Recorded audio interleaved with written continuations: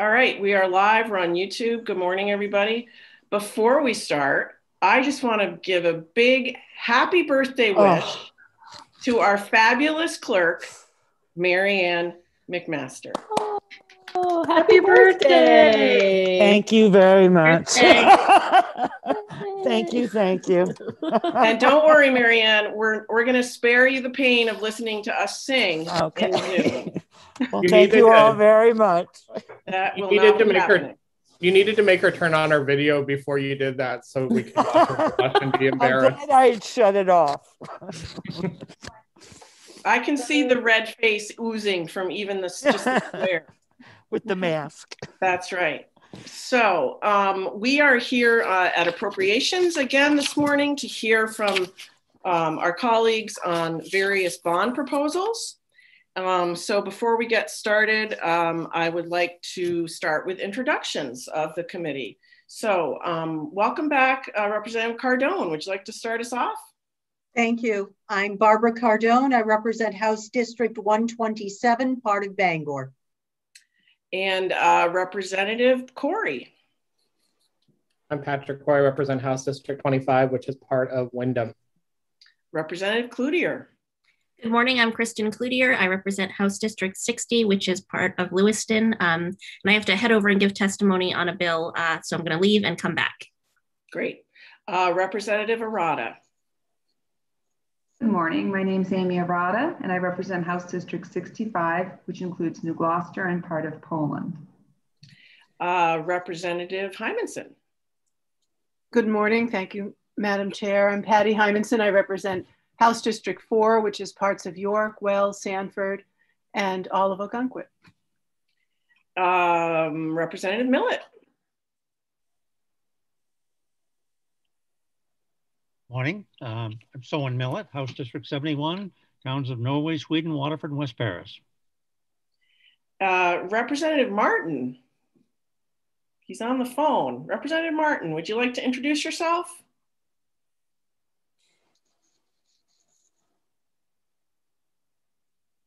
Apparently not. Maybe later. How about Senator Bailey? Thank you, Madam Chair. I'm Donna Bailey. I represent Senate District 31, which is Saco, Old Orchard Beach, Hollis, Leamington, and part of Buxton. Senator Davis. Good morning, Madam Chair.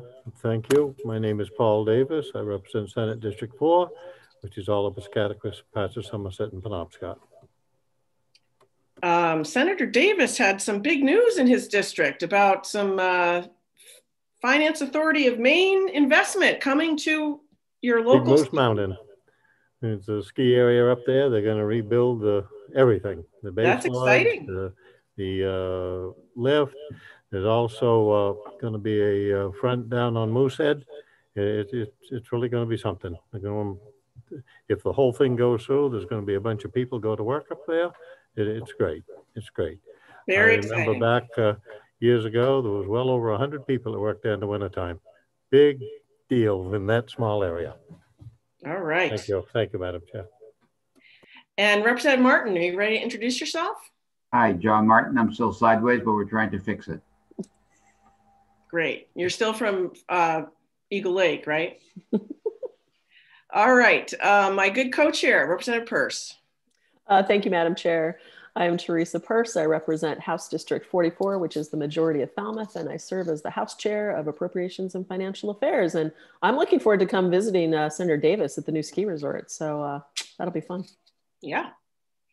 And I am State Senator Kathy Breen. I represent 6.5 communities in Cumberland County in the State Senate, and I serve as Senate Chair of Appropriations.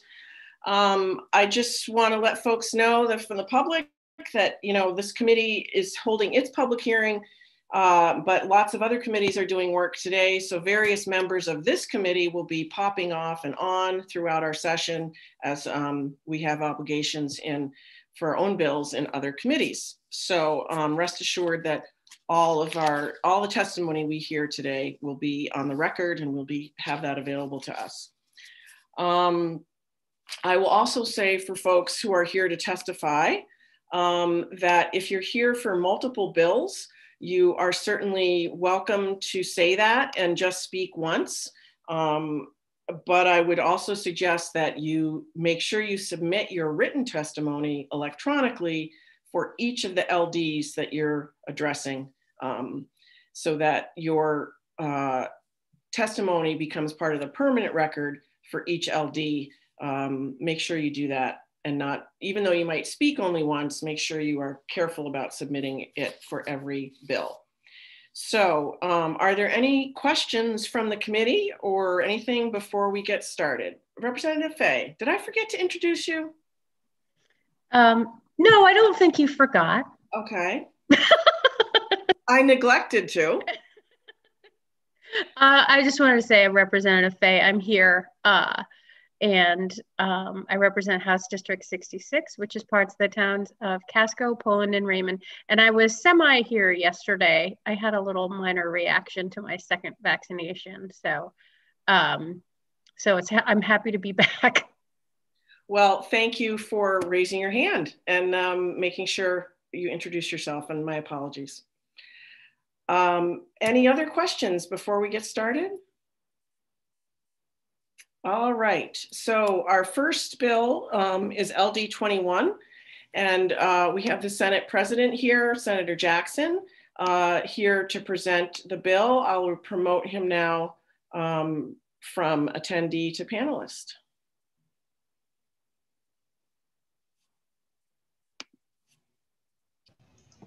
Good morning, Hello. Mr. President. Welcome. Good morning. Senator Breen, Representative Peirce, members of the Joint Standing Committee on Appropriations and Financial Affairs. My name is Troy Jackson. I have the great honor of serving as President of the Maine Senate, and I proudly represent District 1, which is northern Aroostook County, stretching roughly from Caribou north to the St. John Valley. The district that I represent has a lot to offer people in our state. We have a beautiful natural landscape, kind and hardworking people, and a rich history that includes a significant Franco-American culture in addition to Scotch-Irish, Swedish. We have quite a collection of people across Aroostook County with the influence, and I'm obviously very proud to represent there. It's also home to one of the top educational institutions in the country, the Maine School of Science and Mathematics, which is located in Limestone, which is on the very southern end of my district. Those familiar with the school are already aware of the important contributions this institution has made to the students both inside and outside of Maine. Founded in 1995 by the Maine legislature, MSSM is a public residential magnet school that serves high school students from across the state and around the world. In 2019, U.S. News and World Report named MSSM the #1 high school in Maine, the #2 high school in the United States, and the #2 magnet school in the U.S. Later that year, Newsweek further recognized MSSM by placing it in the top 10 STEM high schools in the country. And Boston's ABC affiliate released a video highlighting the school's excellence. As a son of a public school teacher, I understand the importance of education and the impact it can have on a young person's life. To the people of Maine, the value of this school is undeniable.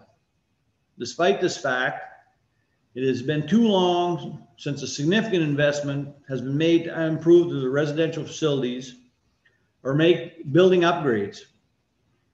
Furthermore, these outdated facilities are widely recognized as one of the challenges facing the school's future.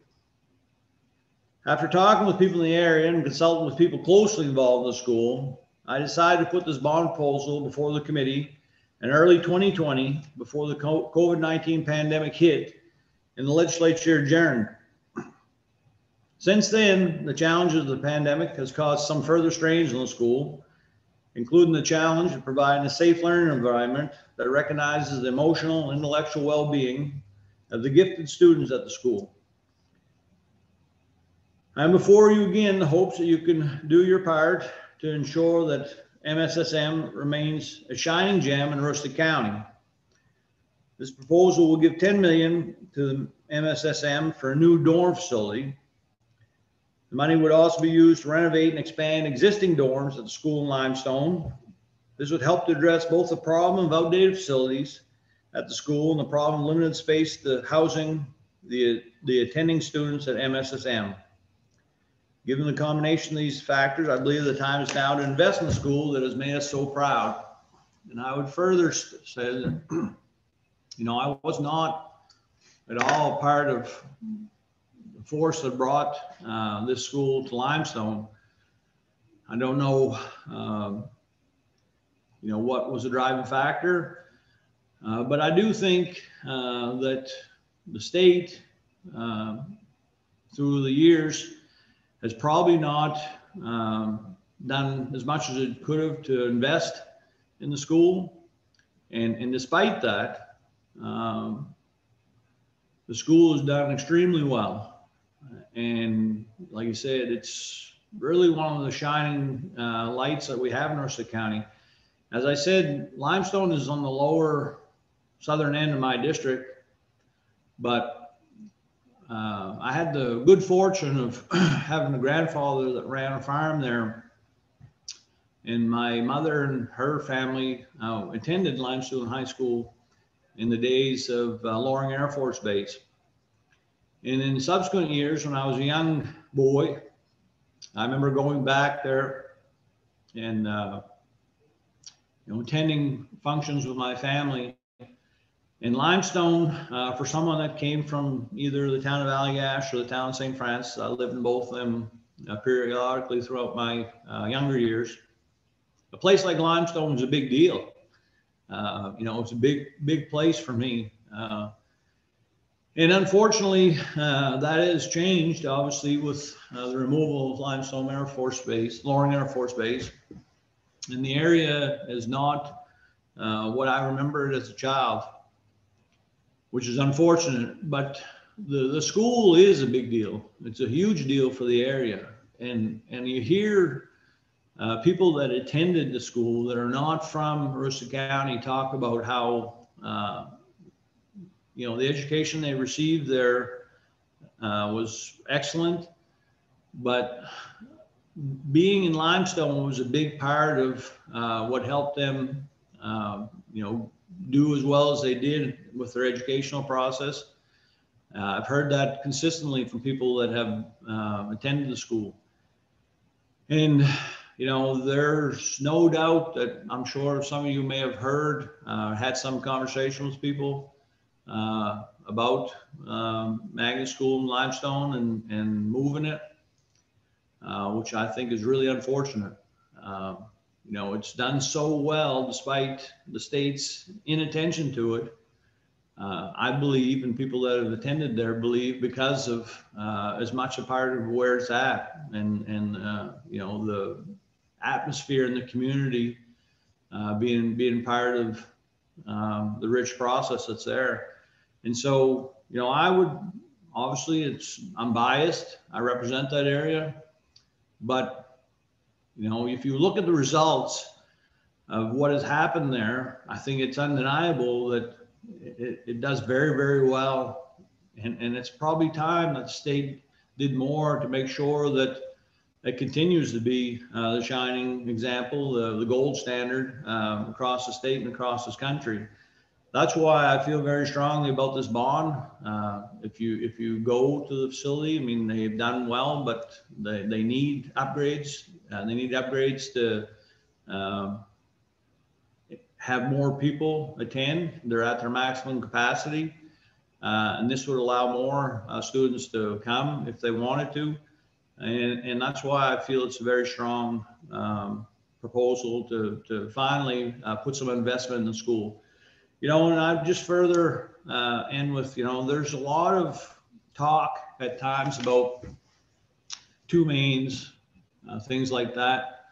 Some of it real, a lot of it not at all, a lot of it, you know, imagined. But I think some of the turmoil that's happening right now certainly lends some credit to people's belief that there is two mains. You know, I've certainly tried to push back against that. You know, I have people throughout Southern Maine that have helped me more than anything to try and do things for my district. And so I know we're one Maine, but this idea that the magnet school should leave Aroostook County so it could reach its full potential when everything already shows that it's doing so great, despite the state not actually doing as much as it probably should have throughout the years. So that's why I'm very passionate, probably more so than even last year when I presented this bill. I think it's time. I think it's time that the state makes more due on its commitment. I think the school's already shown, like I said, that it's doing extremely well in spite of not having the resources that it probably should have. Anywhere else, any other state would be putting a lot more into an institution that has shown itself to be so great as the magnet school. So that's why I put the bill in. That's why I'm hopeful that the committee can see its way to supporting it. And I'll certainly try and answer any questions. Thank you, Mr. President. Are there any questions from the committee for Senator Jackson? Not seeing any. So I'm going to ask folks in the attendee list if there's anybody here in attendance who, oh, I see Representative McCray is here with his hand up. So Representative McCray, I will move you over to a panelist.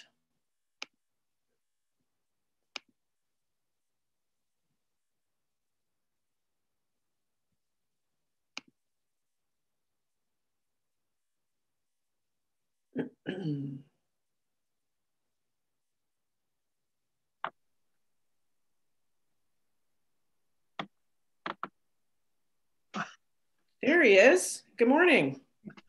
Good morning. Thank you for that lift. I hope it wasn't too much. Okay. Thank you.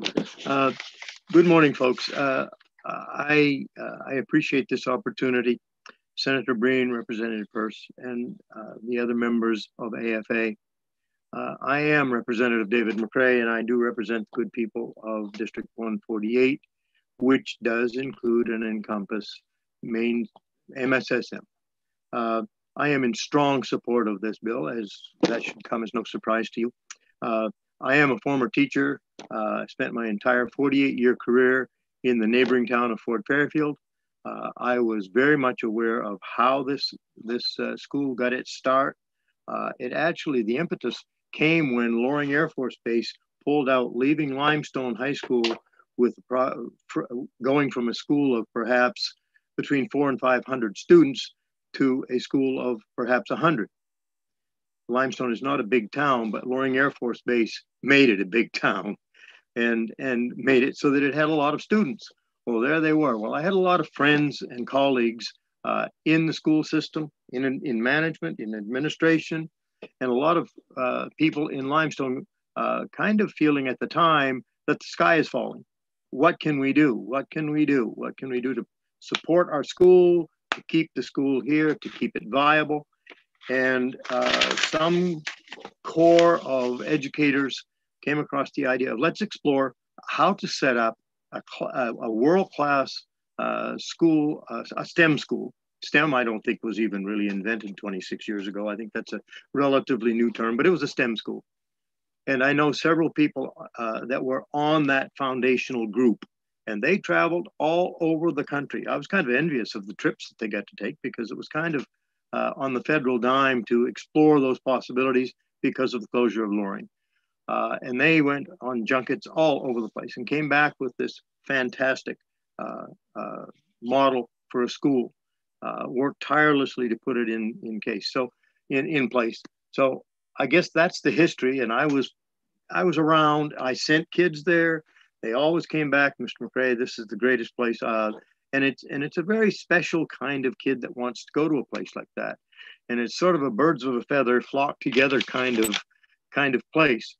So anyway, that's the history. It has been declared the #2 high school in the country. And over the last 10 years or so, it has been in the top 100 schools. So I'm going to ask that you, as members, consider how many schools that might be that it is chosen number 2 out of. And I would appreciate it if somebody would ask me at the end of this, how many high schools are there in the country? Because I did the research, I didn't know. Okay, so anyway, it's a magnificent school. The entire state is proud of it. You can't go anywhere in the state and talk to educators or parents that won't say, oh my God, I can't believe that this great school is in our state, let alone in Aroostook County. I have always felt since it began that it became such a great success, not in spite of the fact that it was up in Limestone, Maine, but rather because it's in Limestone, Maine. The distractions there are not the same as they would be in a more urban center, for sure. And I've talked with numerous students that would support that feeling. I have to say that the state has not provided the financial support that would have kept the facility in great shape. I think it's high time that that happens. Especially over the last few years, they've been flat funded. I think I heard somewhere from people that were in the know that it's been kind of flat funded for the last 6 years. Well, hardly any institution of any type can go 6 years flat funded and not see the difference, the problems. I do see this bond proposal as the first and foundational step for the state to make in moving this school into the facility that this great school deserves to be in. They are great in spite of the fact that that hasn't happened. Think about that, okay? They are that great a school, and the facility, if you were to visit it, you'd say, really, how do they become such a great school with the spot that they're in? And it's time that they're in a better spot in Limestone, but it's the facility, it isn't the location, okay? So I think this dormitory proposal is timely. It is long overdue, for that matter. And I would like to see this committee support the bond proposal, and then we'll go to making sure that it passes. So I would appreciate you asking any questions you care to ask of me. Thank you very much for the time. Looks like Representative Arata has a question. Thank you, Madam Chair. My question's either for Representative McCray or Senator Jackson. I was on the construction committee for the State Board of Education, and so it's been a few years. I'm a little familiar with that process. Is this school involved in being ranked and then applying for funding for construction within the same process that all the other public schools in the state are a part of? Do you know? I'll jump in, but maybe Senator Jackson would have a better feel for that. I'm quite intimately involved with the situation as it currently stands, and I have not heard anything about the ability to get on the school reconstruction list or construction list. I'm also on the education committee, and I think with some of the discussions that have happened, I probably would have heard of that, but Representative, I appreciate the question. It makes me kind of wonder. I will check that, but my guess is that it's not, for whatever reason. That's a guess, so I won't hold you to it. Okay, thank you. We can probably find that out through our office. Good. You know, ask Rachel Tremblay in OFPR to figure that out for us. Looks like Senator Jackson is back on. Did you want to address that question, Senator Jackson? Well, I think Senator Breen, that your recommendation would probably be best. I think because the school shares its space with Limestone High School, I don't think they have that ability because they don't actually own the space. Limestone High School would have to go through that. So it's I think probably not allowed for the magnet school, but the dorm is theirs.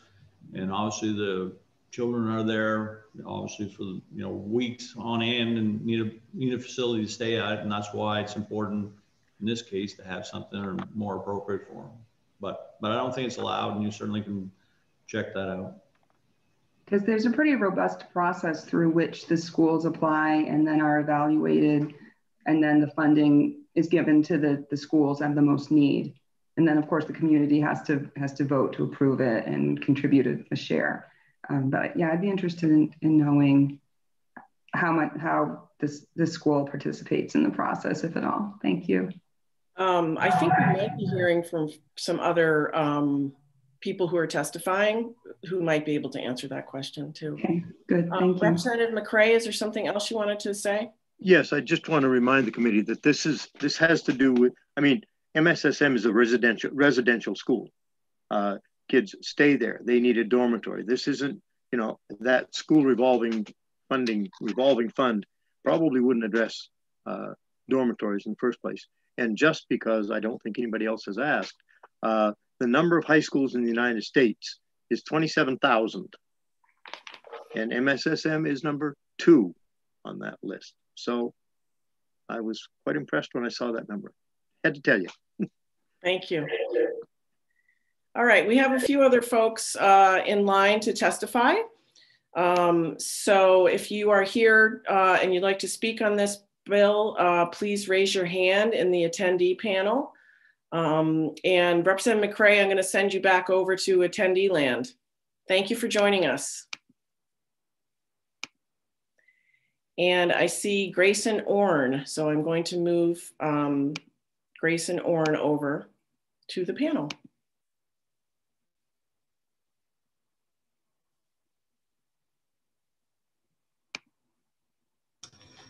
Hi, good morning. Thank you, Senator Breen, Representative Pierce, and honorable members of this Joint Standing Committee on Appropriations and Financial Affairs. My name is Grayson Orn, and I'm a student member of the State Board of Education, and I'm here today to speak on behalf of the State Board in support of LD 21.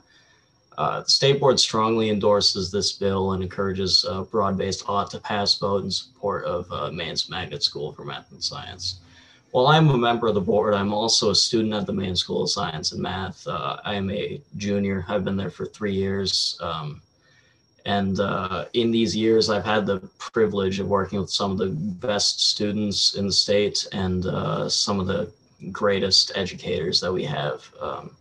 I'm friends with students leading research projects at universities across the country. I know students who attend the schools in the Ivy League, some of the greatest schools in the University of California system, Northwestern, really any of these top universities in the state. I'm even friends with one of the youngest presidential electors in history, Jay Philbrick, who graduated in the class of 2020. For a school of only 125 nestled within walking distance to the Canadian border, I believe this is frankly pretty incredible. However, as a student body, we often feel quite overlooked by the state and sometimes other banners. We were ranked second in the nation just 2 short years ago, yet we're forced to operate in just one academic building in a school that, one academic wing in a school shared by a local elementary school. Our dormitory, I believe, I could be wrong, but I believe it used to be the Limestone Middle School prior to the closing of Loring, and it's just in some aspects deteriorating while we're there. There have been multiple occasions in my time at MSSM where pipes have burst, flooding the rooms of students with scalding water. Bathrooms become flooded. The mail rooms become flooded once. On occasion, electrical outlets in our lower lounge where we often do homework have just fallen out of the wall. Last year, we had a gas leak randomly, and I had to evacuate the dorm for a few hours. The first sentence of our mission statement states that the Maine School of Science and Mathematics brings together and helps a group of Maine's most academically and motivated high school students become innovative, well-rounded scholars with the ability to develop, investigate, and communicate critical ideas that improve the human condition and benefit the state of Maine. By chaining ourselves to deteriorating, aging buildings, we are actively disregarding the mission of our school as we are discouraging applications of new students who may benefit benefit from an education here and as such benefit the state of Maine in the future. The state of our facilities is quite often a reason that students choose not to apply, at least some students that I have from my area that I have talked to. And this, I don't believe I'm the best to speak on affairs with faculty, but in my discussions with some of them, we have had certain faculty applicants who just choose not to apply to the school due to its facilities.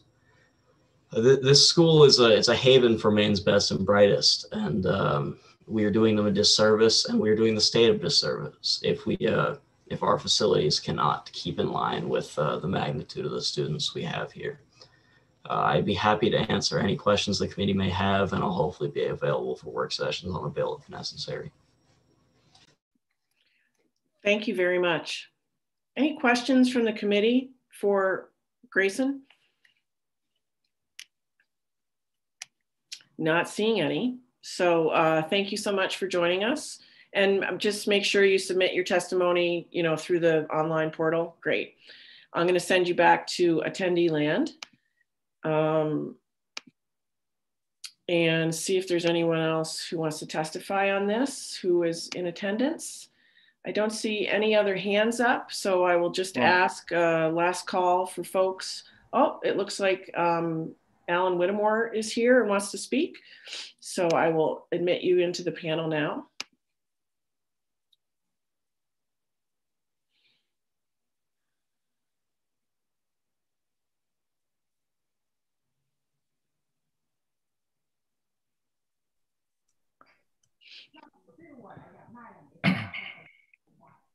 Good morning. You want to turn on your camera so we can see your face? Oh, sorry. That's okay. Oh, there it is. You'd think I'd be used to Zoom by now. Welcome. Thank you. Senator Breen, Representative Pearson, members of the committee. I appreciate the opportunity to speak, and I am a Mainer, otherwise known as a maniac. I grew up in the great town of Rumford and was at the University of Maine admissions office when an ad in the paper back in 1994 was soliciting an admissions director at the Maine School of Science and Math. I applied, and that was the beginning of my journey into boarding school admissions. Under the tutelage of Jim Patterson, what we refer to as the founder of this school. As the first employee tasked with attracting the first class of MSS students to Limestone, I began referring to the perspectives as pioneers. It was a fitting moniker then and remains so today. Why? Considering the unique geography of Maine, the vast majority of Mainers have never ventured to Aroostook County. I mean, never. If I could rely on the use of a meme, most Mainers, even the native, have an image of Bangor as being northern Maine. Anything farther north is either the uncivilized territory used for logging, all due respect to Senator Jackson, and there's a big mountain stuck out there somewhere, and then a small sliver of land reserved for the potato farmer. Oh, by the way, there's lots of snow year round, just as it's doing so out my window. But for the 15-year-old who chooses to give up all that is familiar in their lives, their parents, the dog, the neighborhood, their best friend down the street, their neighbors, to leave everything that is comfortable and known to them solely for the primary purpose to be challenged requires a certain chutzpah. It is the special sauce that I often hear that why is it so successful up here in Limestone? And as Representative McCray said, it's because of the location, not in spite of it. For many of the students, it was the first time ever to come to Limestone, either for the open house or for summer camp. Nearly half of the current students, student body attended at least 1 week of MSSM's STEM summer camp. To most, a summer camp is based primarily, a summer camp based primarily on education would not fit. I didn't want to. I don't normally testify. The definition of summer camp. but not true for over 500 students each summer for the past 25 years, including virtually so during the last summer during the pandemic. In Limestone, whether it's a middle schooler at our camp or later on as a newly enrolled high school student, MSSM marked the beginning of a modern day adventure for over 1,000 graduates so far during the past 27 years. They are risk takers who deliberately seek a path most find less than appealing. The result, a bonding greater than even the most traditional boarding school, a consistently nationally ranked in the top 100 secondary schools. You've heard that we're second in the nation.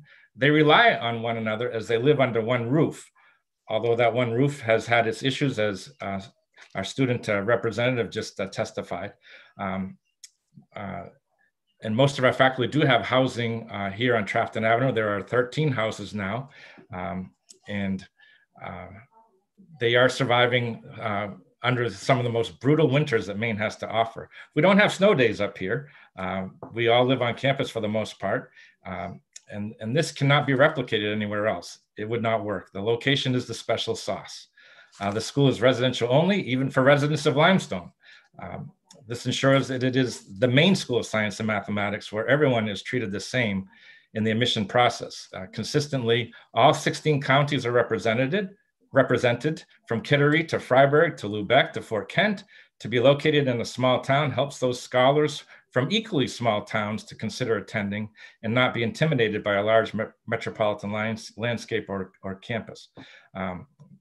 And without its myriad of distractions.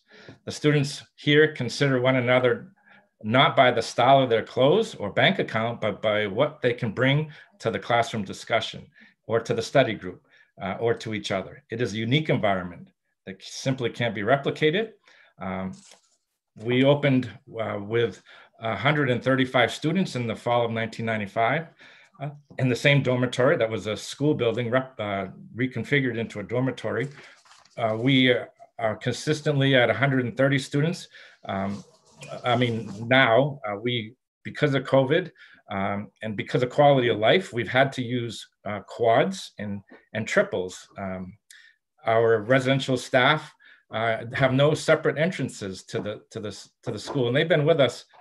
Many of them, a majority of them, have been with us for going on 8-9 years. So their quality of life would also be affected, as well as the students. So I really, again, appreciate the time you've given me and consideration for Senator Jackson's bill, and it's great to see Representative Martin, who was part of opening the school some 27 years ago. Thank you again. Thank you, Mr. Whittemore. Are there any questions from the committee for Mr. Whittemore? Senator Breen, this is John. I'd like to make a couple of comments when you get a chance. Sure thing. Thank you. Any questions for Mr. Whittemore? Representative Millett. Thank you, Madam Chair.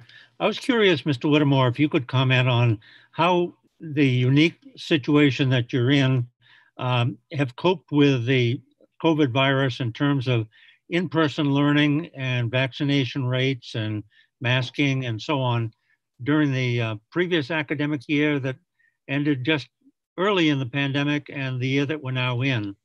Have you been able to continue to have in-person instruction throughout, or have you had to modify it? Thank you for asking.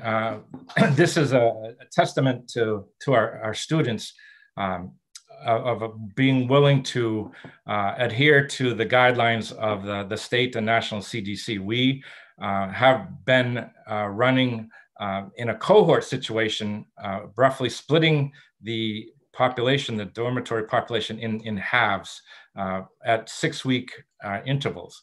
We're excited that this last upcoming, we're now in the middle of April vacation, this last 5-week stint, we'll be bringing everyone back on campus.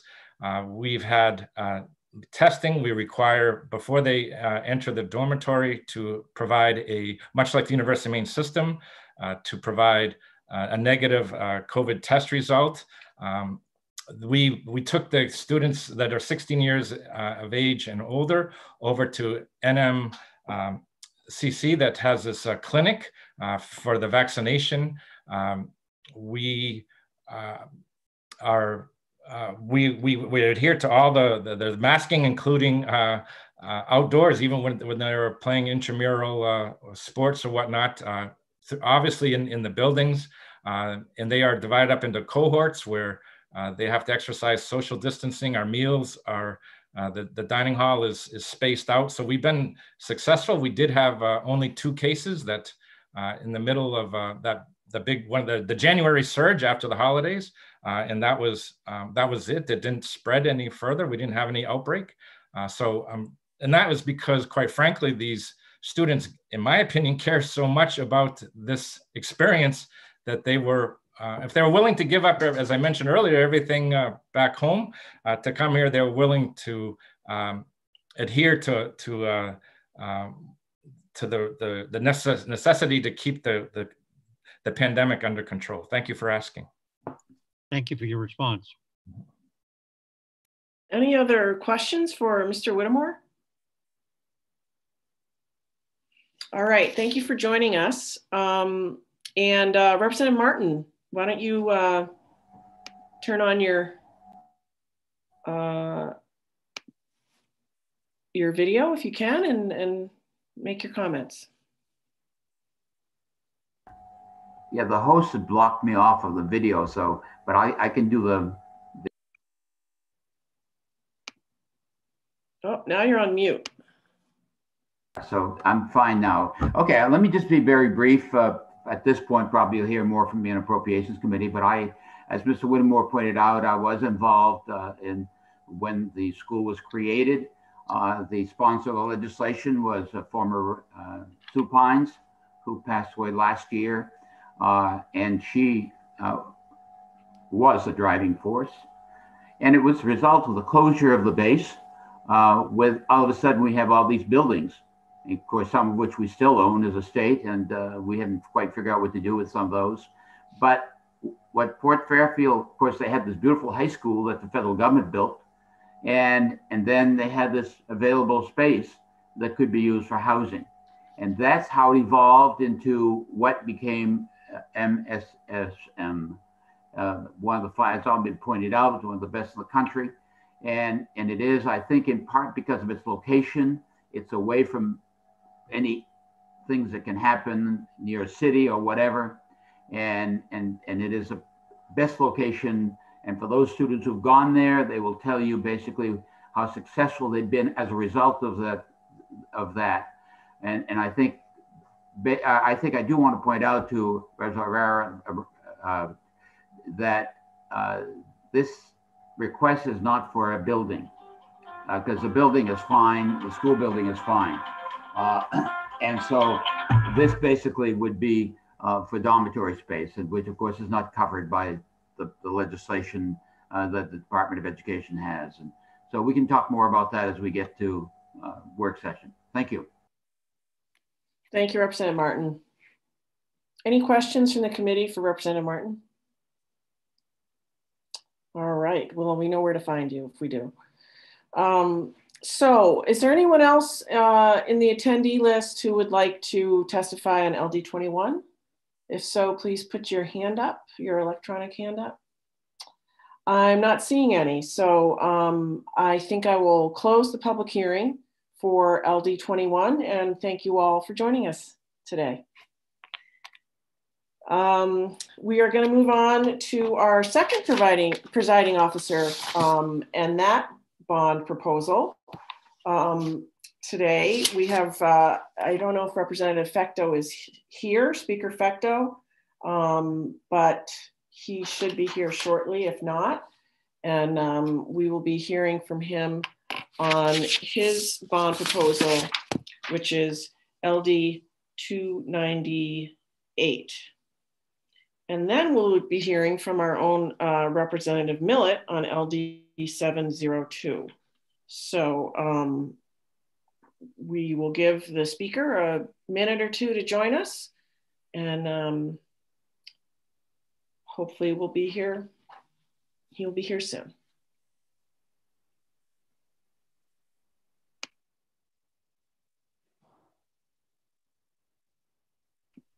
I'm actually going to take a quick break from my office and I will be right back.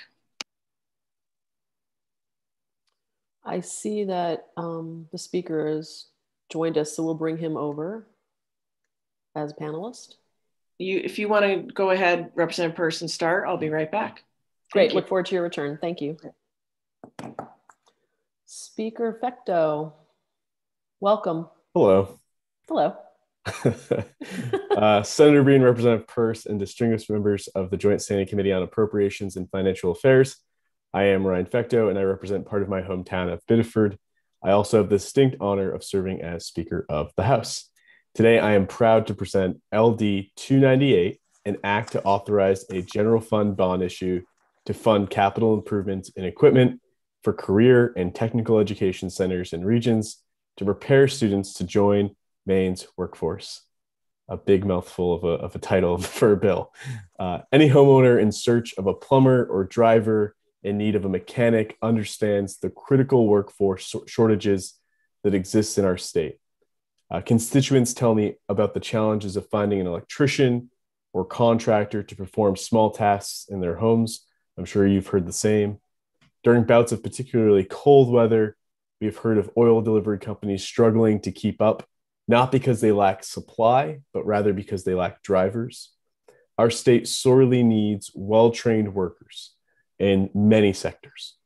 Our public education system has 28 CTE schools with an expansive reach. You can find CTE centers in nearly every corner of Maine, from Farmington to Calais and Biddeford to Frenchville. Students from those towns and cities, as well as surrounding communities, benefit from their offerings. Maine CTE centers are preparing our students for well-paid, in-demand jobs. Whether it be a student who aspires to be a welder, a nurse, a computer programmer, or an electrician, the CTE system offers Maine students the training they need to be successful. We have the infrastructure, we have dedicated educators and driven students, but in order to meet the needs of our students and our economy, we need to ensure the equipment and infrastructure at these locations are foremost maintained, repaired, or replaced. That means investing in equipment and capital improvements. Last year, I connected with CTE centers across the state to assess their capital needs. From Sanford to Presque Isle, it became clear that CTE centers are in severe need of investment. For example, the Oxford Hills Technical Center in Norway is looking to add a much-needed welding program, which means investing roughly $500,000 in equipment and updating a space to suit the program's needs. Region 2 School in Holton needs updated equipment for its forestry program, including a processor, forwarder, and a skidder. We all know how important the forest products sector is to our rural economy, and this equipment, crucial to training students for today's industry, will run them more than almost $2 million. Extrapolate this need across the state, and it is clear to me that we must take immediate action to invest in our CTE schools. I am confident that this investment will yield high returns for our students and our economy and our workforce. Many of the careers that our CTEs specialize in are high paying. Welders, HVAC installers, machinists, and licensed practical nurses all have median incomes over $40,000. This investment in our CTE system is not merely an investment in equipment. It will serve as a catalyst for economic activity. This is also an investment that will help Maine meet our workforce demands. According to the Maine Department of Labor, by 2028, Maine will need nearly 200 welders, 287 electricians, 700 carpenters, and over 900 nurses. Maine has a workforce shortage, and bolstering our state CTEs will simultaneously bolster our workforce development pipeline. Maine CTE schools are invaluable resources, and with the investment proposed in LD 298, they can train a new generation prepared to meet the technological advancements in many careers throughout our state. Thank you for the consideration. I am happy to answer any questions.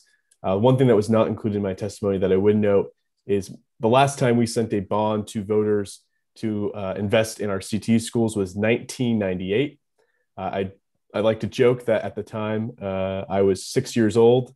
I think it's well past time that we make this crucial investment in these schools so that they can make an investment in our students and thus make an investment in our economy. So thanks for your time. Thank you, Mr. Speaker. We appreciate your testimony. Are there any questions for the speaker? Seeing none. Thank you so much. See you all later. Senator Breen, would you like to take back the role, or do you want me to continue? Why don't you just continue I'll finish this one. How's that? Thank you. Yeah, thank you. So we have a couple people. If you're attending this meeting and you'd like to speak on this bill, I'd ask you to raise your hand in our attendee system. You go to the lower part, and then we'll call you over. I see Wilson Hess has asked to speak. And so you're coming over through the ether.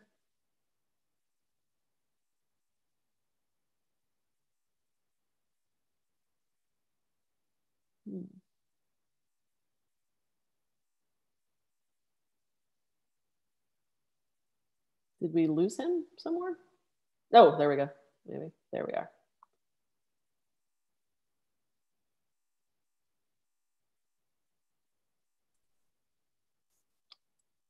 Wilson Hess, are you with us? There we are.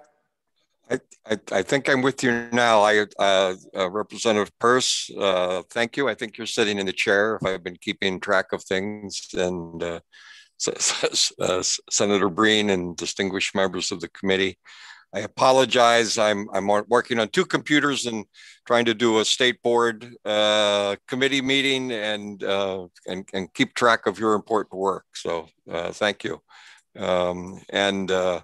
I realize I can't speak in regards to LD 21, but I was so grateful that we had our student members speak, and thank you for entertaining that. My name is Wilson Hess. I'm chair of the State Board of Education, here today to speak on behalf of the board in support of LD 298, an act authorized general fund bond issue to fund capital improvements and equipment for career and technical education centers and regions to prepare students for Maine's workforce. State Board of Education has specific interest in career and technical education. We serve as the state agency for administering federal funds for construction of schools and facilities and career and technical education. And we also administer any federal funds received for the benefit of career and technical education programs in the state. And specifically, that refers to federal so-called Perkins 5 funds. In 2020, after a year-long review, we received federal approval for a 5-year state plan under Perkins 5 for career and technical education in the state. Today, I would like to share 4 observations with the Joint Committee in regards to LD 298. One, as Speaker Fetko so ably demonstrated, there's great need. Maine's population has the highest median age in the country, as you're well aware. The working age population has already begun to shrink due to high numbers of retiring baby boomers, people who have hair that's color of mine, and low numbers of young people entering the job market. Today, there are unfilled jobs at middle-class pay scales all around the state, even in our most rural areas. The reason these jobs are unfilled is that many potential job applicants don't have the minimum skills necessary for entry, skills which our high school CTE programs can provide.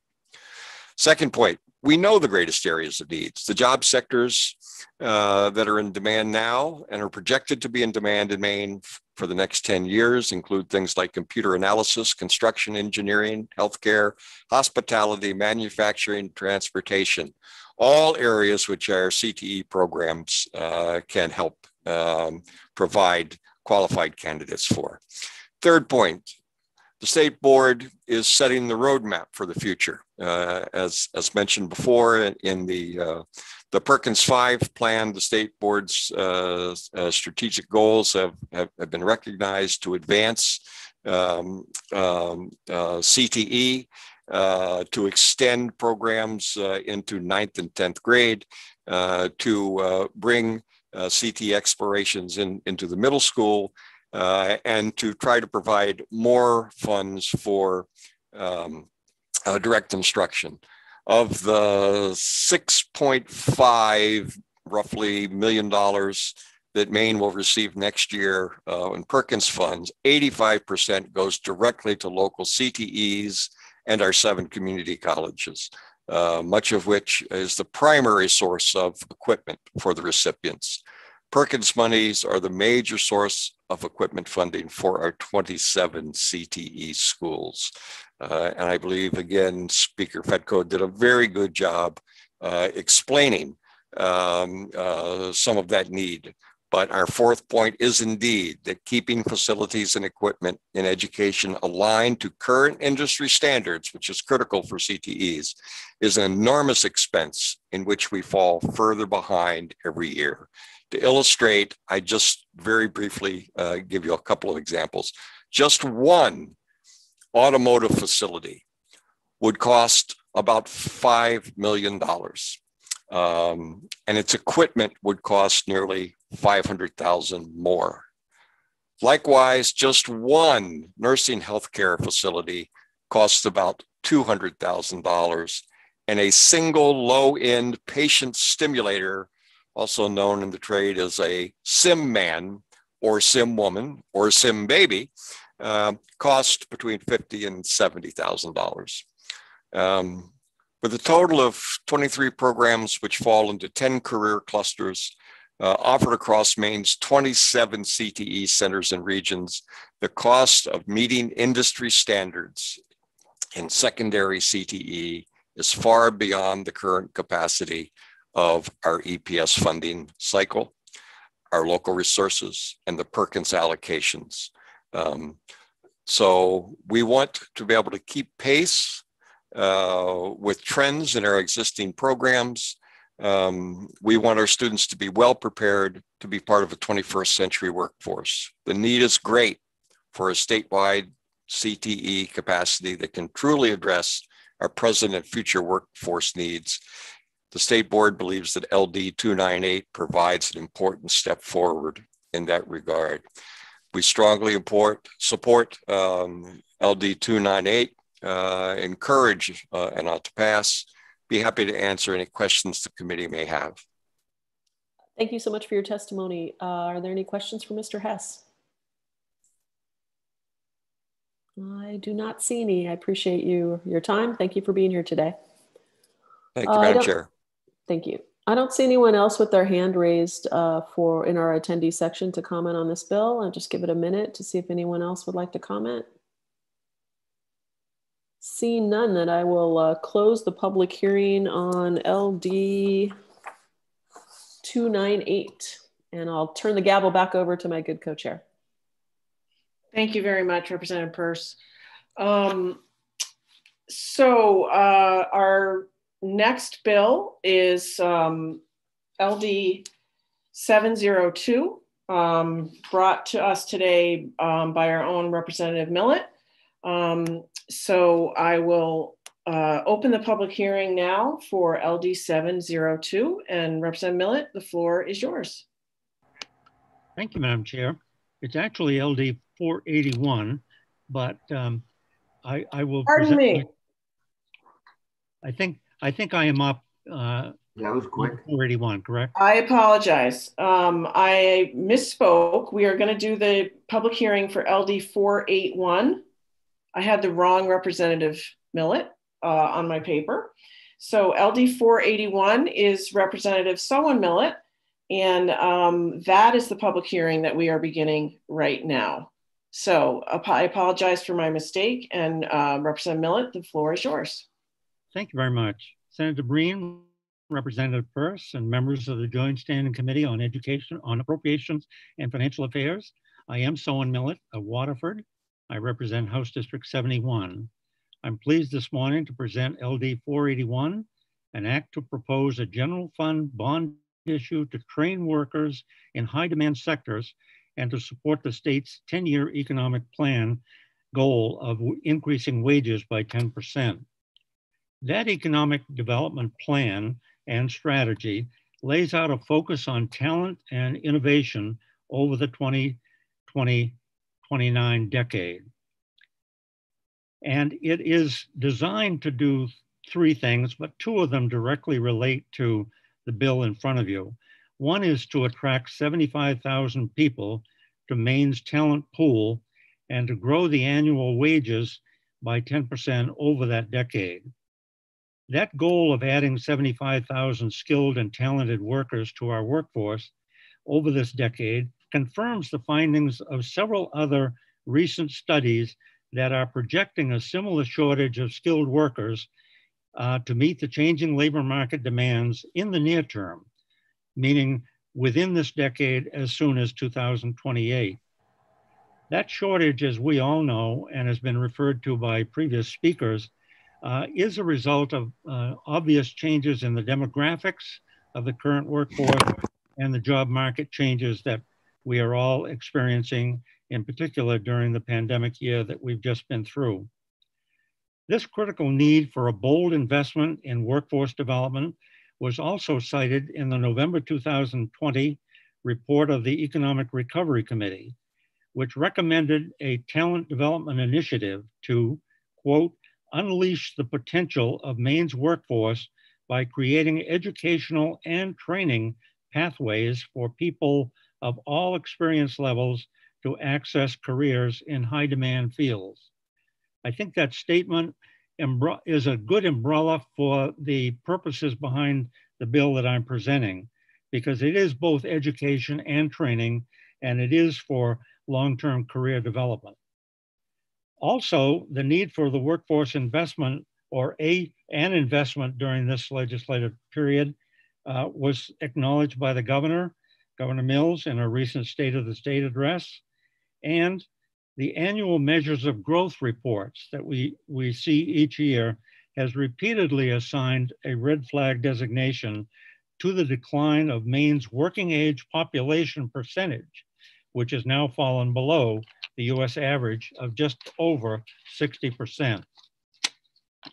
Last August, after receiving an off-cycle report from our Consensus Economic Forecasting Commission during July, and a follow-up report from the Revenue Forecasting Committee at the end of that month, both of which captured the negative effects of the COVID pandemic on our Maine economy and projected general fund revenue declines of a significant magnitude. Right after getting those reports, I came up with an idea, and I decided to approach David Degler, the president of the Maine Community College System, or MCCS, and sought his advice as to how MCCS might be able to assist in crafting a response to this critical and looming workforce development challenge. This bond proposal is the product of those conversations. We wanted to launch a multi-year program building on recent and previous accomplishments that MCCS has made in meeting similar workforce development challenges of an urgent nature. A couple of examples that identify both the reference to recent and previous. We're all aware, I think, of the work of the community colleges at all 7 locations to do free training through the Maine Quality Centers and funding that we've provided them to provide this training on a short-term turnaround basis.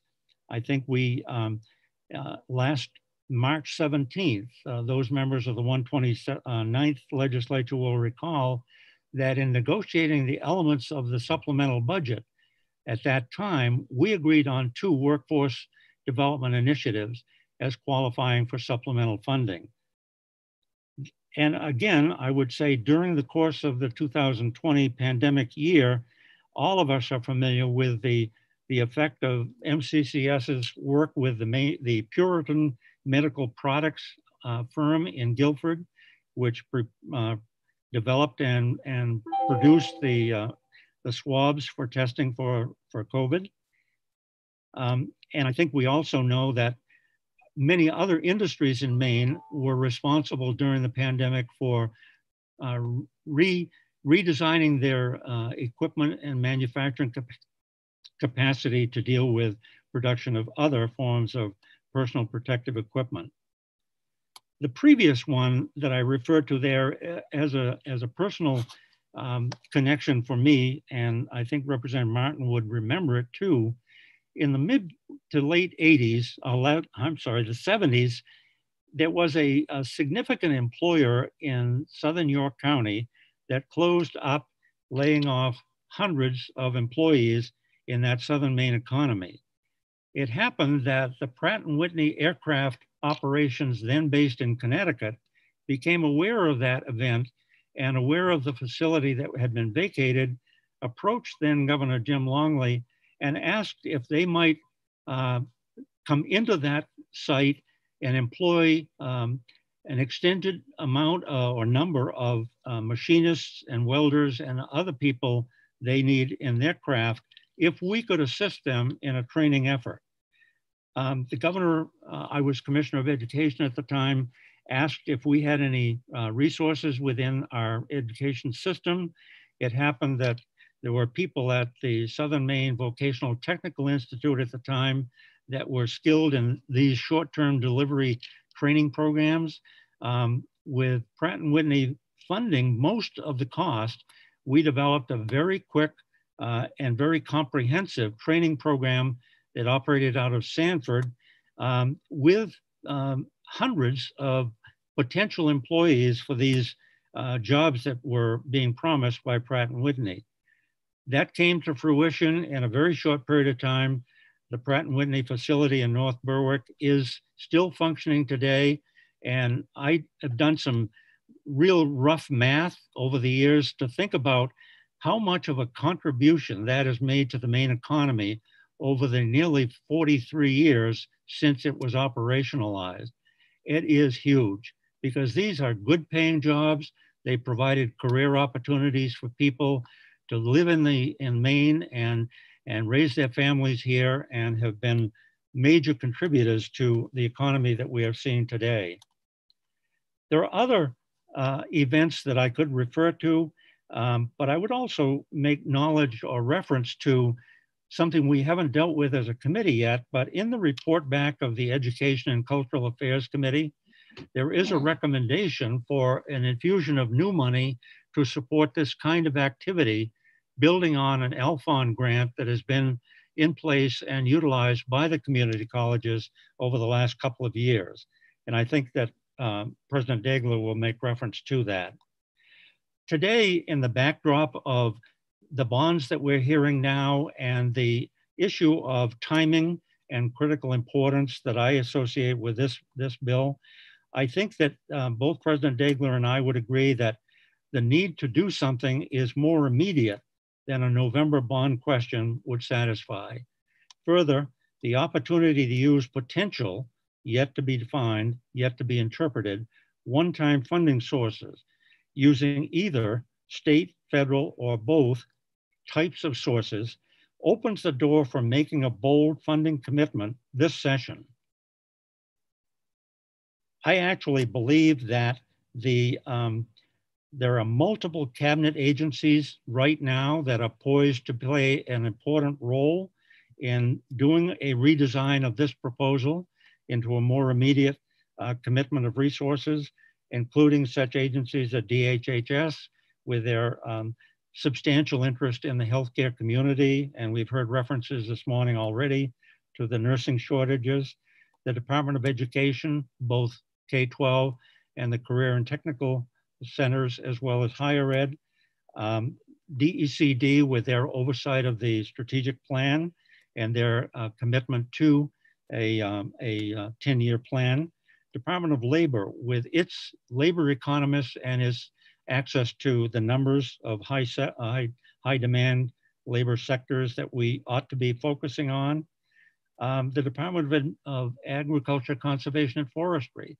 for a focus on the food industry issues that we heard about a bond bill on earlier this week that I think reference changes within the agricultural world that we might incorporate here as well. Obviously, the infrastructure issues in transportation and other departments of state government could be helpful in identifying the most critical, sequential, high-demand job sectors, and could be supportive of undertaking this magnitude and important undertaking that I'm talking about today.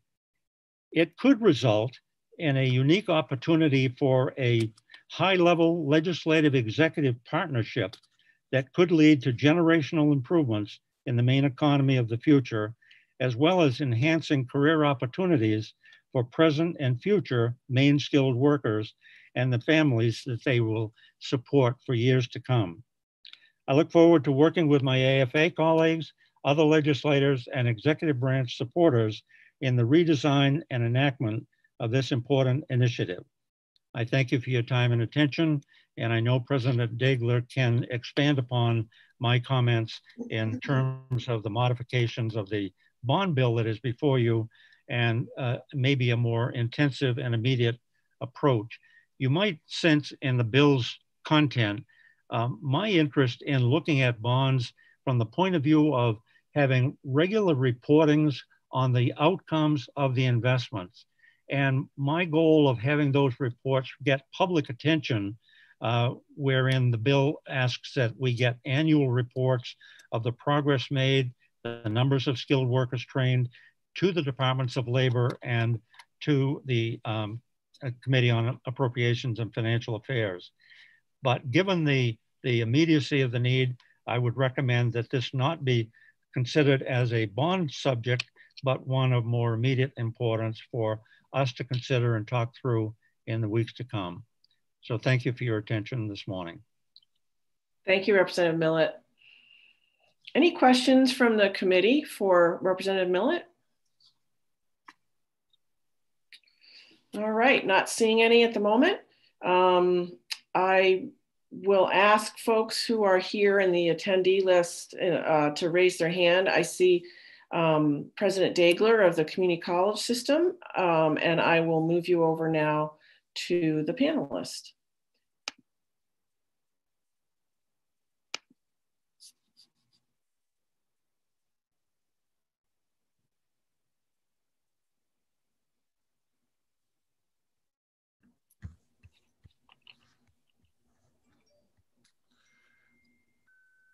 Senate, whoa, here we go. Good morning. If you'd like to turn on your camera, there you go. Thank you. Good morning and welcome. Right. Thank you. There's always that moment of panic when you move and all of a sudden the screen has just gone blank on you. Yes, so. We identify with that, but you're set and we are all ears. All right, well, Senator Breen, Representative Pierce, members of the Committee on Appropriations and Financial Affairs. I am, as has been stated, David Degler, President of the Maine Community College System. And I am here to testify in support of LD 481. The bill itself is an act to propose a general fund bond issue to train workers in high demand sectors and support the state's 10-year economic plan goal of increasing wages by 10%. I think we want to focus on that aspect of the title that says train workers in high demand sectors and support the state's 10-year economic plan goal of increasing wages by 10%. First, I do want to thank Representative Millett for his bold vision, and as importantly, his desire to assure that all Maine people have access to the training they need to succeed and to thrive. This bill seeks funding for our shared goal of increasing wages for all Maine citizens and building a robust and sustainable economy. Now, I'm sure you all had your own reasons for running for the legislature, but I'm willing to bet most of you were inspired to run because you wanted to help shape the future of Maine. Your time has come. As crippling as this pandemic has been, we're at an inflection point, a point where lasting and meaningful change is possible. The investment we are proposing here is bold, and it is necessary. If you listen to my State of MCCS address, you're aware of the stark changes our economy is experiencing. People with skills, or what I call earning power, have great opportunities. But people without skills, the skills our economy demands, are destined to prolong unemployment. As I reported in the State of MCCS address, low-wage, low-skilled jobs are slipping away, and they're not coming back. The bold investment proposed by Representative Millett provides an opportunity to reskill Maine's workforce. It is consistent with the goals of the 10-year economic plan and the recommendations of the Economic Recovery Committee. Now, you've seen the wisdom of these investments. They came with your decision when you last year during the pandemic, as it was beginning, as the pandemic was just breaking out, and you had to cut the 129th legislative session short. That investment allowed us to respond whenever Maine's economy needed our help. Now is the time for a really bold move, a move that can set Maine up for a prosperous future. Now, fortunately, and Representative Millett referred to this, MCCS is 2+ years into a Harold L. Foundation grant that has allowed us to build our workforce development capacity. We now have the systems in place to step up high-impact short-term training programs at each of the 7 colleges. That infrastructure has enabled the colleges to be responsive and to bring training programs to scale very quickly. Representative Millett referred to Puritan Medical Products. We began hearing about them just about 1 year ago right now. Since Puritan announced its expansion, MCCS has developed new training programs for 1,200 new Puritan employees in medical swab technician. These are good jobs in a part of the state that needs an economic boost. Over this past year, your community colleges have provided powerful examples time and time again of their ability to work closely with industry and develop the training that delivers the skilled workforce employers need. We do so quickly and reliably, but we're not cutting corners. We're focused on building a complete portfolio of skills necessary to be successful.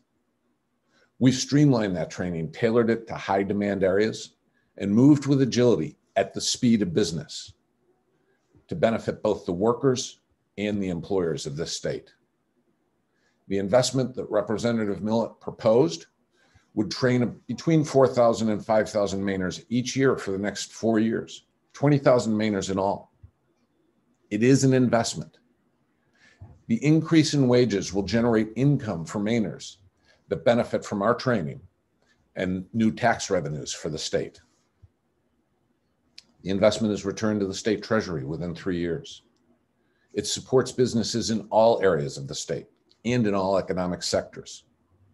It will support workforce expansion to meet the state's climate plan goals.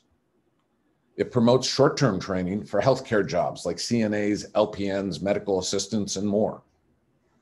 We can deliver training to advance our manufacturing industry, allowing our manufacturers to fill orders that their competitors in other states cannot.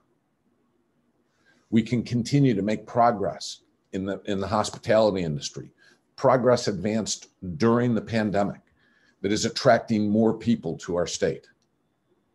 We can continue our work within K-12 in the local school districts, building a workforce that can ensure our youngest Mainers stay on track. And we can continue supporting professional loggers, as well as the development of a robust aquaculture industry, and build the administrative skills needed for work in the modern office. Now, we realized your time is short today, and we've talked with our partners, and we candidly ask them to respect your time today. You will be hearing from them. They're very anxious to work with you. Over the next few weeks, as you seek and gain clarity around Maine's current revenue picture and the incoming federal aid, the businesses we work with want to make sure the need for investments in workforce development are in clear focus. With that, I'll leave you with one final thought. Maine has an incredible opportunity. More than any time in our history, the economy is in transition. Our unemployment lines are filled with people who lack the skills that are needed in the modern economy.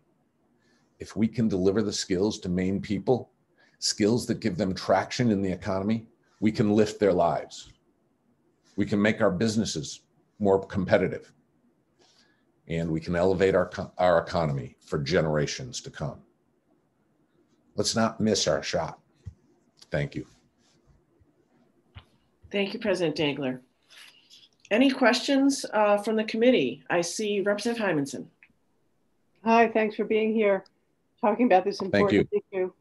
The students who you would draw for these programs, where will they come from, both in and out of state, and how would you attract them into the programs?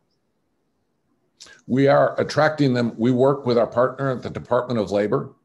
We put out advertisements, and we work within the communities. One of the benefits of the community colleges is that they're very embedded in their communities.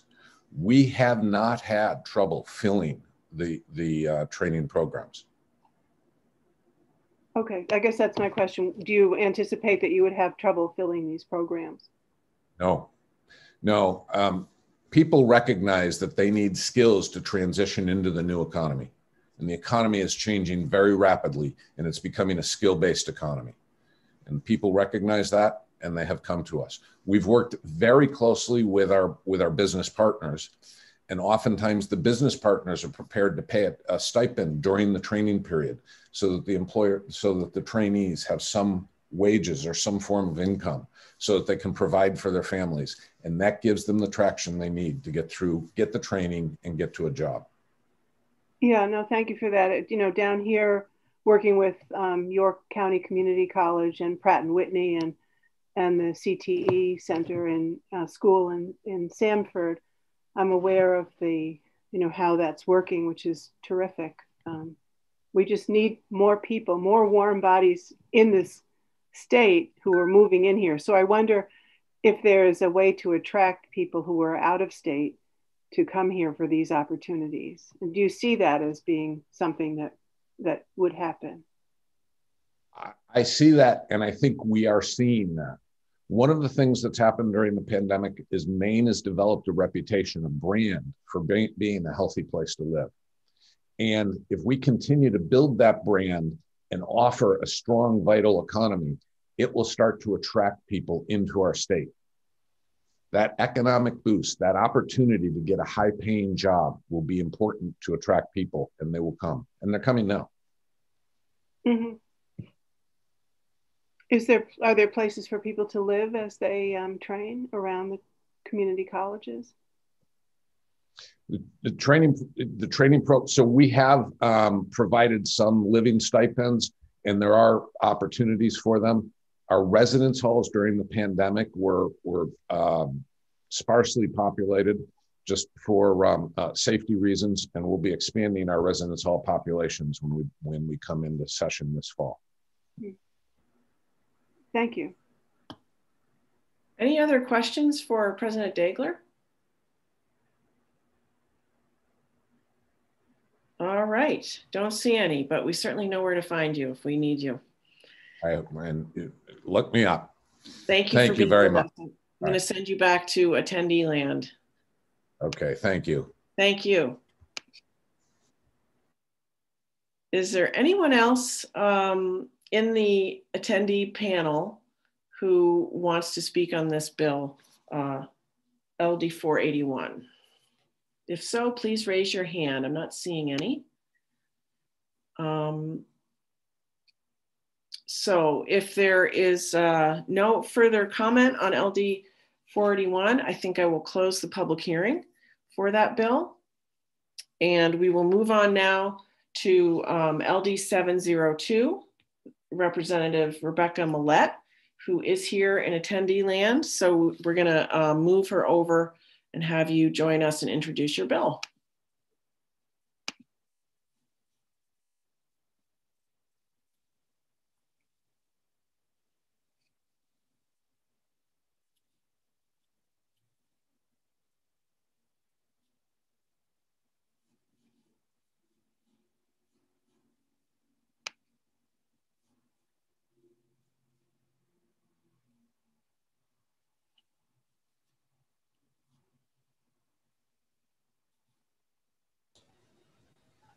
All right, there's Representative Millette.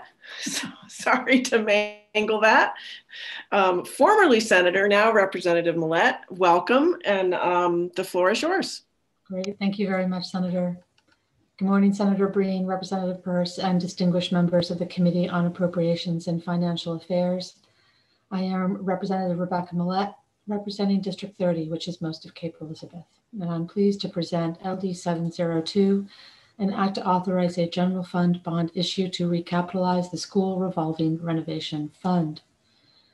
The School Revolving Renovation Fund, or SRRF, provides loans to school administrative units to finance project expenditures. A portion of each loan is considered a grant and is forgiven.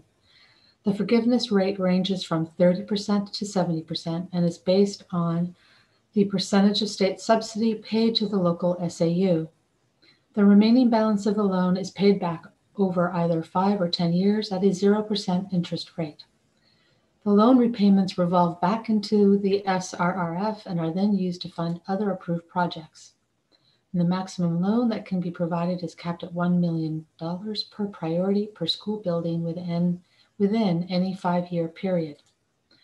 The SRRF was developed in 1999 based on the recommendations of the Commission on School Facilities, including providing $200 million over 5 years to address our schools' aging facilities and antiquated systems.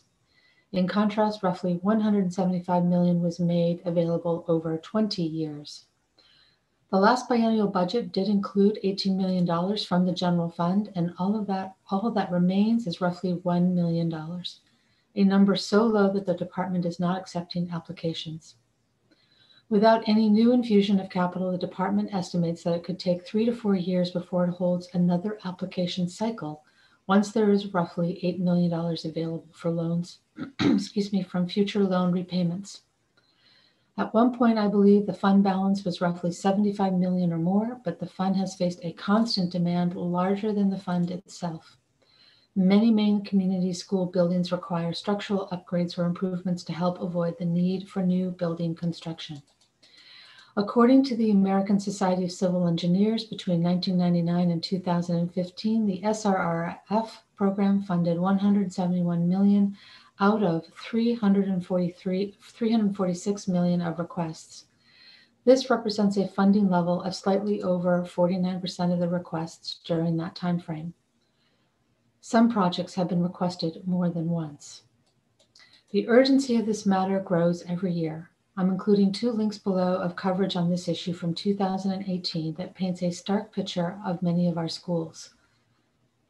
I hope you will read them and agree that it is better to be penny wise to avoid being pound foolish.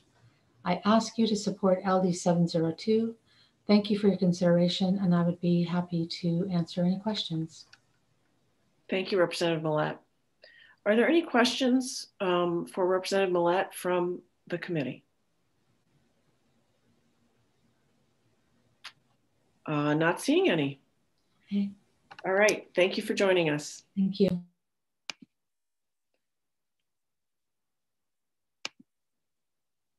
I don't see anybody in the attendee list with a hand up. Oh, I do, actually. I see Mr. Hess is here again, so I will move him over to, oh, now his hand is down.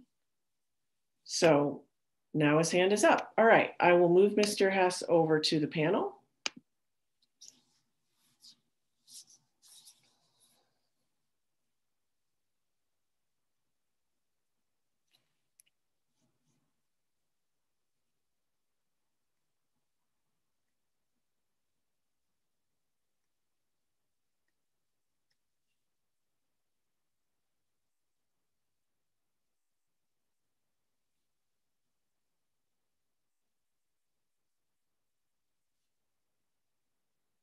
Welcome back, Mr. Hess.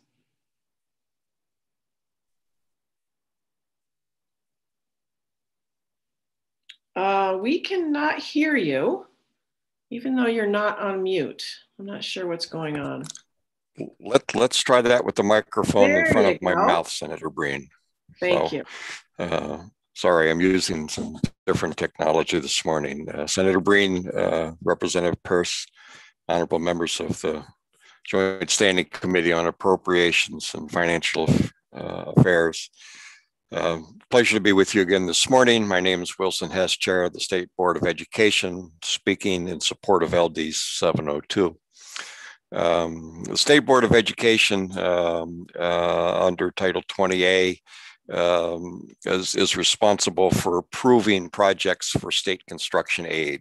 Currently, those projects total about $130 million a year for new construction aid. Thus, we have a significant role in school construction in Maine. Even though we have no oversight authority on the school revolving renovation fund, we have a very strong interest in supporting it due to its impact on other construction needs around the state. 5 points I'd like to make, hopefully briefly. In the last major capital funding cycle, the state board approved over $600 million in new construction and additions and renovation projects.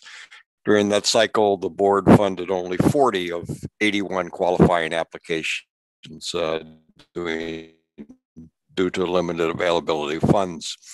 In 2018, we released a new priority list for a new round of funding.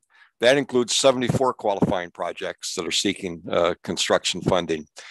It is likely once again that more than half this time will be unfunded.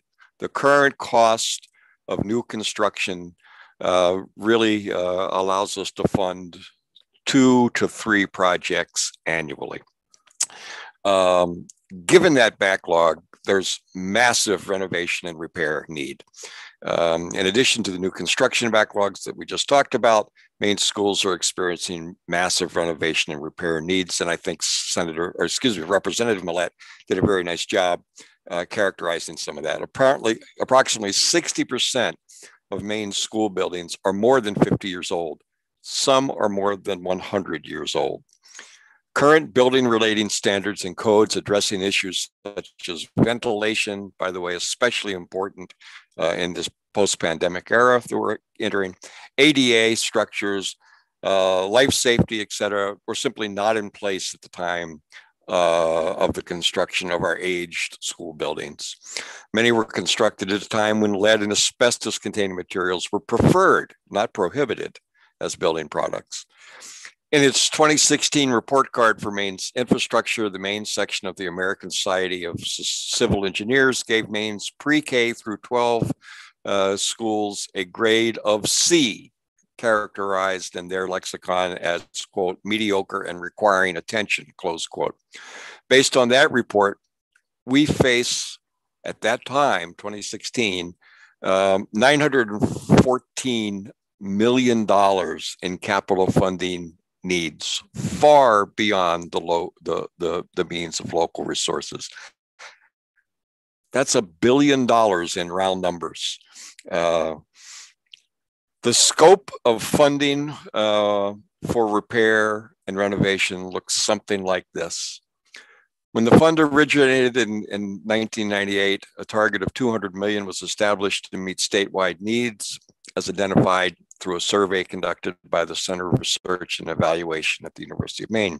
Since inception, approximately half of that amount, $100 million from both state appropriations and bonds, has been contributed to the fund. In addition, the last edition prior to the funding that Representative Millett referred to in her testimony was in 2008. The revolving nature of the fund has resulted in approximately $175 million in loans over the past 20 years. The rising cost of construction today means that represents the investment in approximately 2 modest-sized high schools. Fortunately, revolving fund projects are often used to leverage local dollars to do more significant renovations, extending buildings' usable lives and meeting critical needs for backlog projects. The fund has been very effective in improving the safety, health, and efficiency of Maine schools facilities. In fact, safety and health are among the top prioritizations. The Representative Millett mentioned that there were priorities. The project prioritizations briefly look something like this. The rules governing revolving renovation funds require awarding funds according to these 5 priorities. Number 1, health, safety, and compliance. Number 2, building structures, water and septic disposal. Number 3, repairs and improvements related to energy and water conservation. Number 4, upgrades of learning spaces. Number 5, other projects approved by the commissioner. Given current funding of the revolving renovation fund, for the past 5 years, very few projects beyond priority 1 have been funded. And as Representative Millett indicated, we do not anticipate funding for several years, given the current size of the fund and the repayment schedule. Pandemic impact. Our recent experiences with the COVID-19 pandemic have brought heightened awareness to indoor air quality in our schools. The State Board's Construction Committee has grown increasingly aware for several years that our present air quality provisions, and this started prior to COVID, are not consistent with the best available techniques and technology for air quality and ventilation in schools. The best available practice standards by the American Society of Heating, Refrigerating, and Air Conditioning Engineers, acronym ASHRAE, for the inspection, maintenance, and ventilation of filtration dates from 2009. The pending American Recovery Plan ESSER funds that we see, 3rd round of ESSER, will be coming on board in the upcoming months, and we believe that they will provide resources to assess the magnitude of these best available practice shortfalls. What it appears they will not be able to do is provide funds to correct them. A healthy physical environment is essential in providing best quality education. There's lots of science on that now. LD 702 represents an important initiative to respond to the broad and significant issue of the safety and air quality and ventilation in our students' learning environments statewide. The State Board and the Department of Education are working jointly to see that federal funds will be available to do that comprehensive statewide assessment, bringing it up to best available practice standards.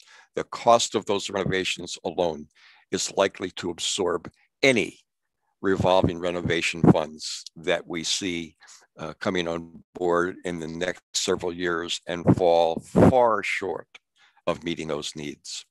Overview, members of the committee, the Maine School Revolving Renovation Fund is one of the primary alternatives for unfunded projects to meet the educational operation and often primarily critical health and safety needs in our schools. It's a popular and successful program which assists local school units in providing healthy and safe learning environments while extending the lives of buildings. The State Board of Education's perspective on school construction suggests strongly that the unmet need for school construction in the upcoming cycle will be daunting. The Maine School Revolving Renovation Fund can be an important, indeed a critical part of our statewide response to keep the fund sustainable and make possible continued efforts to address aging infrastructure as we move aggressively to comply with air quality standards issues. For these reasons, the State Board is strongly in support of LD 702. Be happy to ask or answer any questions you may ask. Thank you. Are there any questions for Mr. Hess from the committee? Not seeing any, but we appreciate you being here today. Thank you for your patience and sticking with us through multiple bills, and we will follow up if we have any more questions for you. Thank you, Madam Chair. Thank you. Is there anybody in the attendee list who wants to speak on this bill? If so, please raise your electronic hand. Not seeing any. So I will close the hearing for LD 702.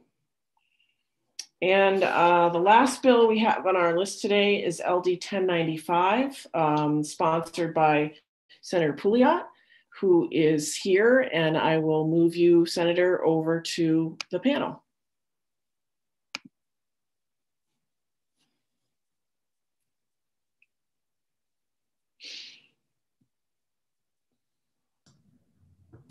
Good morning, still. Welcome. Can you hear me okay? Yes, thank you. You can proceed. Awesome, thank you. Senator Breen, Representative Peirce, and members of the Joint Standing Committee on Appropriations and Financial Affairs. It's great to see you again today. I'm Senator Matt Pouliot, and I represent Senate District 15, which consists of the towns of Augusta, China, Oakland, Sydney, and Vassalboro. And I'm here today to present LD 1095, which is an act to authorize a general fund bond issue to purchase 4 nursing simulators for use by the University of Maine system and the Maine Community College system. This legislation will give Maine voters the opportunity to decide whether to approve a $3.2 million bond to provide funding for the University of Maine system to purchase 4 nursing simulators to be shared with the Maine Community College system.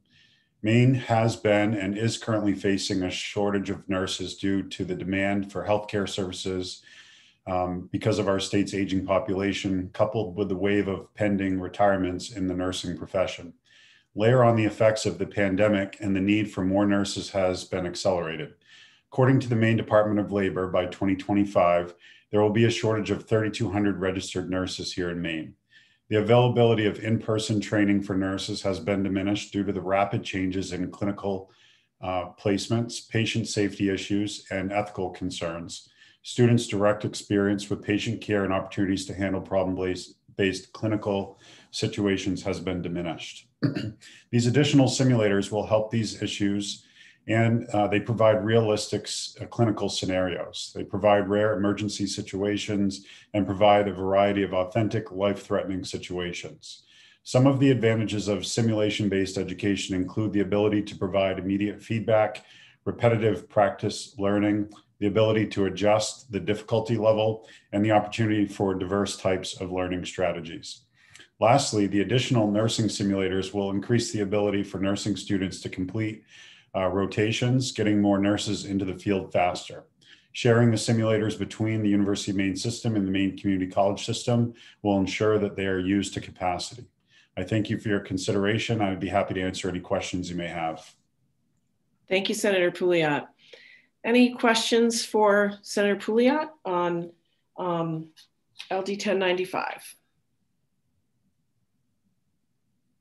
I am not seeing any. Thank you all. Thank you. Is there anyone in the attendee list who would like to testify on LD 1095? I see Becky Smith and Samantha Warren. So I'm going to move Ms. Smith over into the panelist. Actually, I'll move you both over and have Ms. Smith start, and then Ms. Warren will go after her.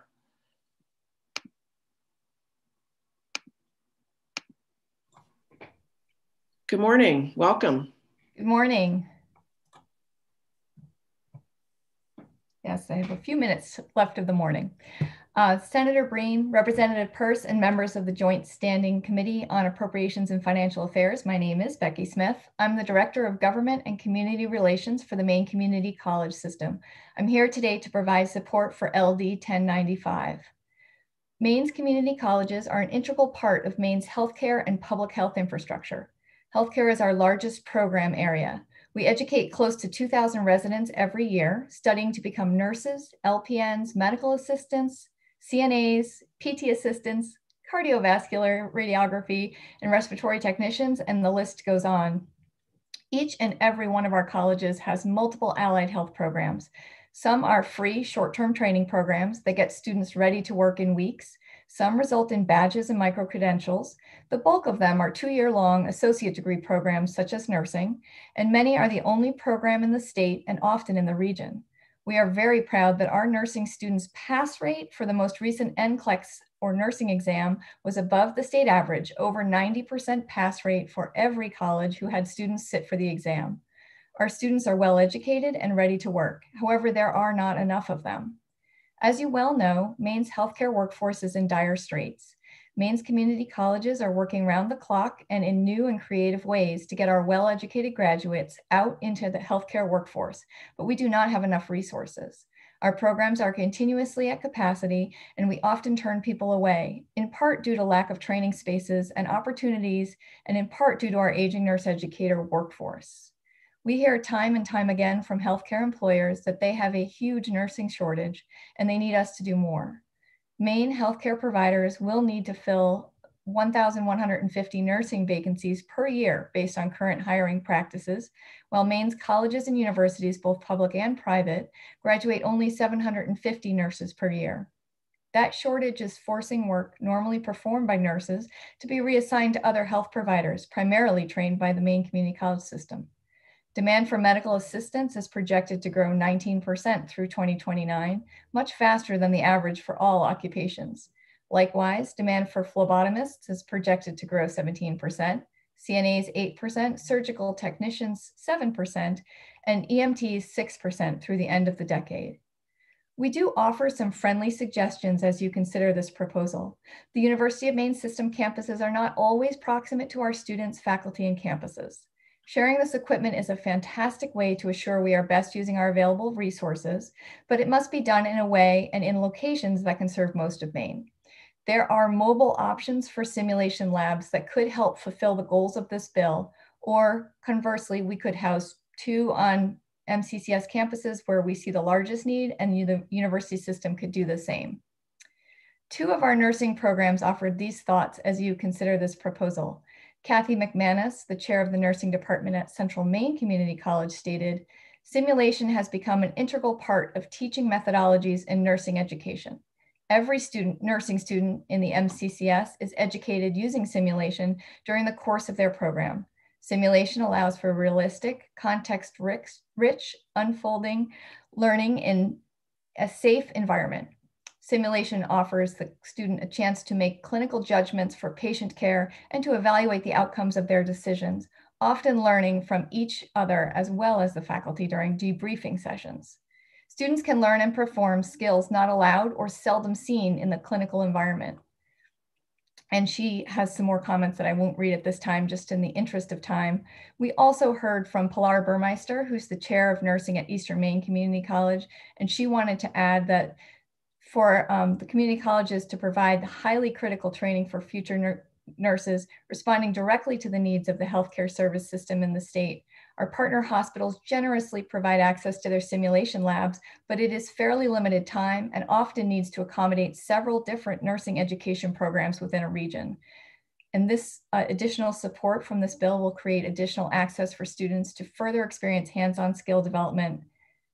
And the consideration of a mobile simulation lab will further extend the reach and opportunity for several students, particularly in isolated rural areas. For approximately $500,000, a mobile simulation lab could potentially be used throughout the year, shared with Washington County Community College, and extend access. The resources itemized in this bond proposal, along with our budget request, which was unanimously supported by the Education Committee, and support for nurse educators, which was unanimously supported by the IDEA Committee, has the opportunity to help Maine's colleges and universities meet this demand. With all 3 of these parts in place, we and the University of Maine system can get down to the rewarding work of training the next generation of nurses and medical professionals. Thank you. Thank you, Ms. Smith. Any questions from the committee for Ms. Smith? Not seeing any at this time. Thank you for joining us. You're welcome. And now we have Samantha Warren. Welcome, Ms. Warren. The floor is yours. Good morning, Senator Breen, Representative Peirce, and distinguished members of the committee. Good to see you. I'm Sam Warren. I'm Director of Government and Community Relations for Maine's public universities, and you will see us before you anytime there is an opportunity to speak in support of investments in nursing education and workforce training as proposed by this legislation. As I think you're well aware, we've talked about with many of you before, the 2 factors that are most limiting enrollment growth in the post-secondary nursing programs that develop the bulk of the workforce pipeline are inadequate facilities and not enough faculty. I give you an example that our universities are receiving a record number of applications, more than 3,100 for the current academic year across the system, which is a 16% increase from just 2 years ago. Unfortunately, we are forced to turn away hundreds of qualified candidates due to faculty and facility constraints. And you just heard my colleague at the community colleges speak about that. At the University of Maine alone, there were over 1,400 applications for just 80 slots in this year's incoming class. I most wanted to be here with you today to let you know that the past investments you've made in nursing education facilities are paying off. We have used funds from the infrastructure general obligation bond that you supported and the people in Maine in turn supported in 2018, as well as private funding to expand and enhance simulator space and thus nursing enrollment at the University of Maine, the University of Southern Maine, and also at the University of Maine at Presque Isle. And as I know Representative Martin will appreciate and others among you, that simulation space at the University of Maine at Presque Isle was named in honor of your former colleague in the legislature and my predecessor at the University of Maine system, John Lisnick, and was dedicated in a small socially distant ceremony with his family this fall. The state-of-the-art simulation space has allowed the University of Maine at Fort Kent to bring its in-demand Bachelor of Science in Nursing program to Central Aroostook County for the first time in direct support of local workforce needs. And in its first year, there are 78 students already enrolled using that simulation space daily. And because that space was built to include obstetrics simulation, not currently available at UMFK, 80 students from the St. John Valley are currently traveling to Presque Isle to additionally use that simulation space. So again, that investment that you made is already really paying off in Aroostook County. Despite these investments and that our nursing programs are the largest degree producing programs in the system, our campus leaders still identify the lack of adequate simulation equipment and space, as well as lab spaces across all campuses as the limit on enrollment and student experience. That's why we support this bill. In addition to basic needs like OB equipment at UMFK so that students didn't have to travel an hour south to Presque Isle, we can envision adding simulation space in Farmington, where the University of Maine at Augusta will start delivering its BSN program this fall. And as Becky spoke about, we see an opportunity to purchase some joint mobile units that could be shared with the community college system, as well as community healthcare partners that would allow student training and also give us an opportunity to bring some, some types of clinical care that our students and faculty could deliver to rural communities. If you move this bond forward, whether it's through bonding or some other mechanism, it needs to be coupled with investments in nursing education faculty. As Becky spoke about, the IDEA committee has unanimously supported funding the nursing faculty educators loan repayment program, which was created wisely by the 122nd legislature, but has not been funded since. All of our programs have critical vacancies on the faculty lines. Since the director of the UMaine School of Nursing program joined us 6 years ago, 80% of the faculty in that program have either retired or passed away. Again, that's a program that had 1,400 applicants, only 80 of which could be accepted. Meanwhile, at USM, the nursing faculty is the smallest it has been in at least 15 years, despite historic enrollment at both the undergraduate and graduate level. Again, that high enrollment is in part because of the simulation expansion that 2018 bond supported. The COVID pandemic has certainly reinforced the connection between public and economic health that the task force that examined 21st century workforce and economics in the state several years ago and made this recommendation noted. As our oldest in the nation state looks to rebuild its economy and communities, the need for nurses is now greater than ever. And with these investments, our universities and certainly the community colleges as well can better serve those who aspire to become nurses and those whose lives depend on their care. Thank you for the opportunity, and I'm happy to answer any questions. Thank you, Ms. Warren. Any questions for Ms. Warren from any committee members? Not seeing any. Thank you for joining us.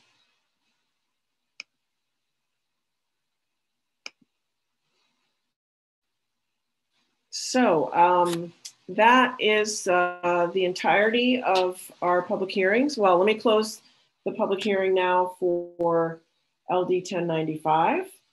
And looks like Representative Hymanson has a question. No, okay. So that concludes our committee work for today and for this week. We will be together again next week to hear some more bond hearings on Monday and Tuesday. Both Wednesday, we will be in session at the Civic Center. And then we will have some more bond hearings on Thursday, the 29th. Also starting at 10 a.m. So are there any questions from the committee about our schedule? Anything coming up that folks need more information about before we adjourn for the day? Anything from our analyst, Maureen, to update us on or make sure is on our radar? I think it's all covered. Thank you. All right. Well, thank you everybody for being together this week, virtually anyway. And I know I look forward to seeing everybody in person next week at the Civic Center. So with that, I will conclude our session today and wish everyone a healthy and good weekend. And again, it's great to have Representative Martin back with us and really glad to see you and have you back in committee this week. All right, thanks everybody.